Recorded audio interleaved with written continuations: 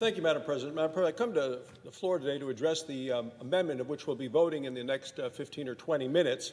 It's Barrasso Amendment number 2137. It has to do with building codes and the bill that's on the floor tonight for our discussion and debate, the Bipartisan infrastructure bill. There is money in this bill that's being debated today for building codes. And this amendment is quite simple. This is a consumer protection amendment. And it just says no money in this bill can be used to bar natural gas hookups to your home. Can't block commercial use, residential use, and new constructions, so no money in the bill can be used to restrict or prohibit the direct use of natural gas in residential and commercial buildings for space heating, for water heating, for cooking, for other purposes.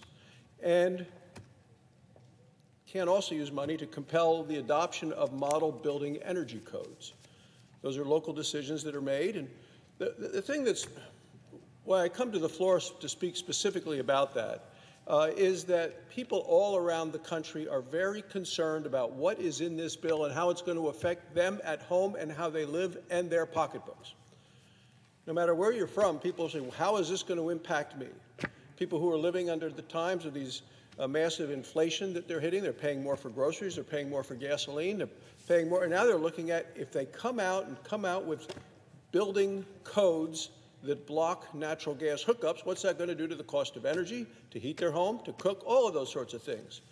And for people who are not necessarily tuned in to this, who may be members of this body, but who don't think about how so many of the decisions here impact hardworking American families, I come to a story that was in this morning's Wall Street Journal. The headline is, "Natural gas phase-outs are facing resistance." And there's a reason they're facing resistance. They're facing resistance because people do not want to have to pay more money for energy, to heat their homes, to cook, all of those things. And the article points out that Massachusetts is emerging as a key battleground in this U.S. fight over whether to phase out natural gas for home cooking and heating, with fears of unknown costs. That's what people are concerned about, unknown costs, unfamiliar technologies, fueling much of the opposition as the country is being encouraged to go all electric. So what we're seeing is that more towns around Boston are debating measures to block or limit the use of gas in new construction. And they talk about climate change as a reason for that.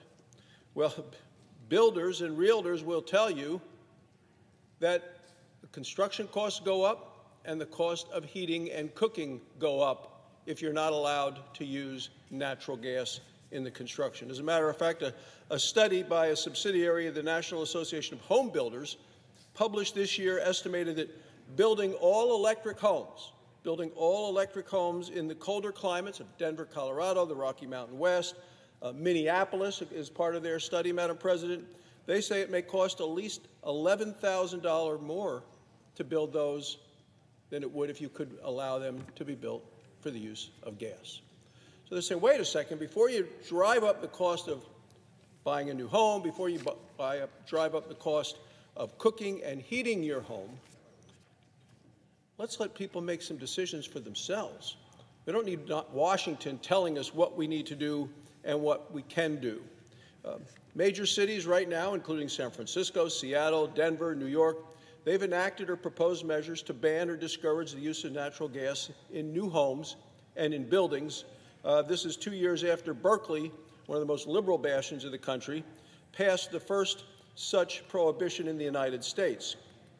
And as you can imagine, when these things are coming out of California, a state with the highest electricity costs in the country, a state with ongoing blackouts because of their lack of energy effectiveness and efficiency and all of the mandates related to energy and sky-high prices, the efforts have sparked a backlash, no surprise, prompting some states to make gas bans illegal. So I'm coming to the floor with this amendment to point out that as we're working on bipartisan legislation, and there is money in the bill for building codes, that no money can be used to prohibit natural gas hookups to homes, commercial construction, residential new construction, because consumers have to have a say in this. Shouldn't be government saying, we know better than you do. We'll spend your money. We'll make decisions about how you get to spend your hard-earned money. And as coming from the state of Wyoming, where there's a significant production of natural gas, affordable, reliable, available,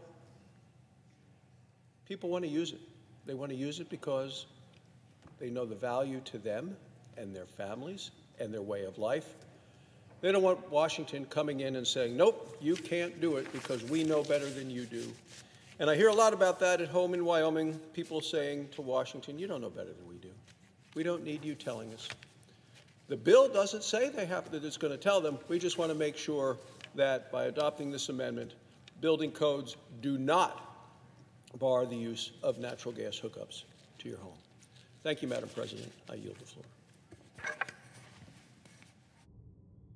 Of a quorum. The clerk will call the roll. Ms. Baldwin.